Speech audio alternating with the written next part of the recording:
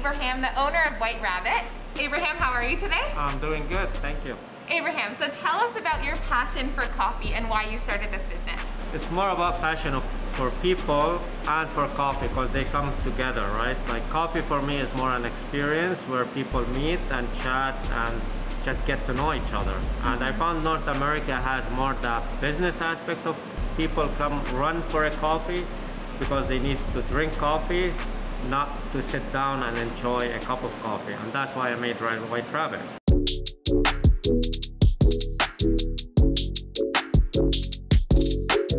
So you really like when people come in and spend time learning about I love meeting new people. Yeah. And people should have the experience to enjoy, to love the coffee, enjoy the experience, and just meet the person beside you.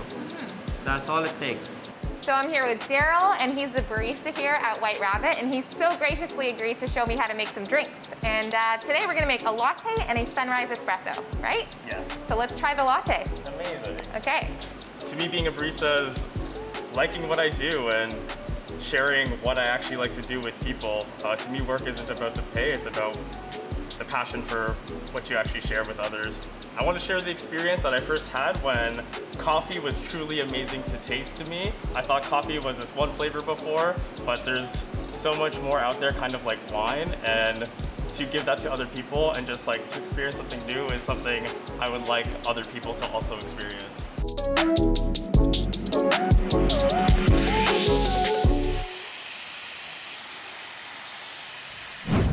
So what's the first step? So first step, we're gonna just clear this out from the old coffee and we're gonna give this a little tap out. And we're gonna make sure all the old stuff is out. Gotta clean those grinds. Okay, and how much coffee do you generally put in one? So this, for our recipe, we use 18 grams of coffee, and then we generally do 36 grams out after it's been brewed. Why does it matter to be so precise when making coffee? I see that you're taking little tiny spoons out. Yeah, so coffee is a bit of science, also a bit of art. The science part is the extraction ratio. It's actually to keep consistency and flavor. Okay, really good to know. I heard that it's very easy to burn milk. Yes, it is quite easy. Getting milk right is actually one of the hardest things to learn. Ah, okay. So I might fail at this today? Let's hope not, I don't know. If I do my job, then maybe not. Okay. So what you want to do here is actually tilt the pitcher slightly at a 45-degree angle, and you want to get the whirlpool motion, because that's what pulls the air into the milk. So are you ready? I think so, okay. So we're gonna just purge this for you, and then we're gonna put that in. how far do I put it in? You're gonna go down, yep, and then Okay. we're gonna turn it on. Okay. And then you're just gonna stop here, Okay. and then you can take your hand off if it's too hot. Okay. I'll turn it off. Okay. Good, you can take it out. There we go. We're gonna purge this just to make sure the machine is clean. And you tapped it before. Why is it important to tap You it? can tap it to get rid of the bigger bubbles, and then you're gonna groom it by like giving a little swirl. There we go. So see how you did. How is this comparable? It looks great. Okay, good. Amazing. Now what's next? What are some tips and tricks that you can give people at home that are trying to be their own baristas? Do a little research. Things like trying different beans, different roasts, different brewing methods. Not everyone will like everything, but you just have to kind of find what is right for you.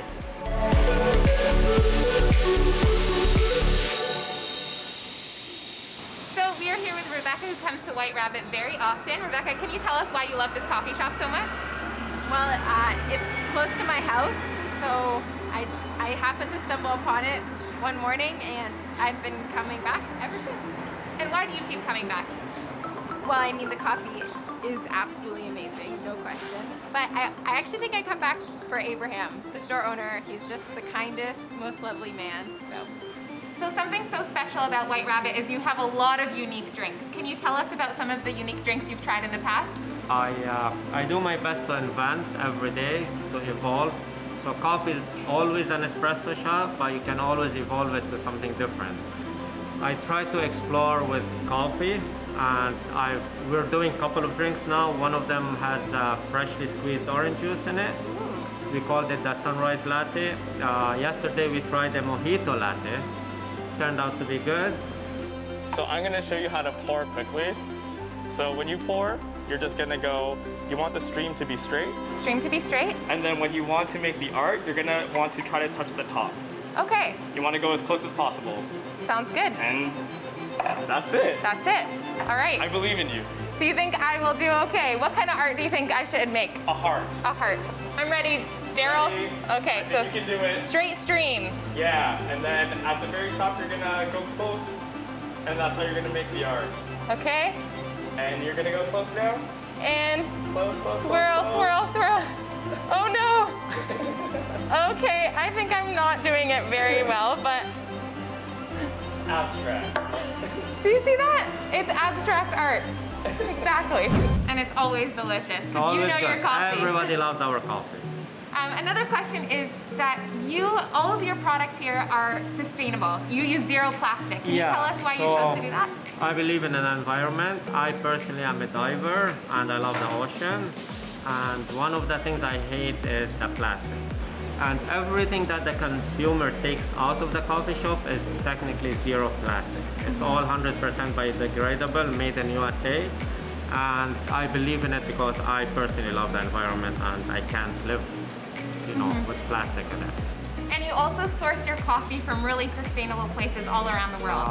Our coffee mostly from Brazil, but we try to get from African coffee, Brazilian, but mostly the coffee is the highest grade coffee possible. Even our milk, we use a farm like 2 hours from Toronto.